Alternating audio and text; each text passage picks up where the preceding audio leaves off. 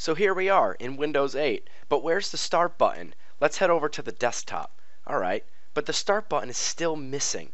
I'm going to show you how to bring that back right now. So let's head over to Google. Let's type in Classic Shell.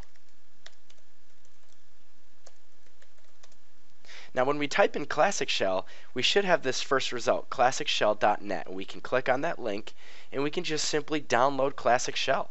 And that will download the start button for us and install it automatically. So once we click on that button, it will automatically begin to download.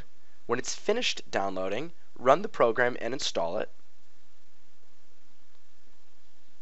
Oh, and there's the installer. It just finished downloading. So we'll run this and we'll install Classic Shell. That'll bring up the wizard. We can just simply go through the wizard. Next, install.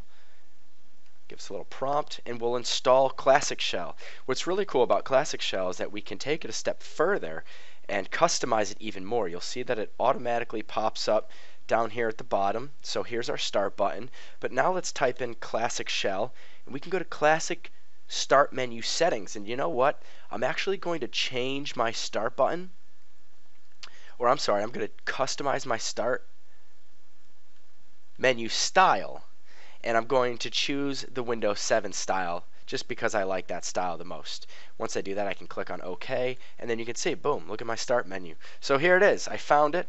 This is where your start menu button has been hiding all of this time. I hope you were able to follow along and you found this video helpful. Thanks so much. Leave me a comment.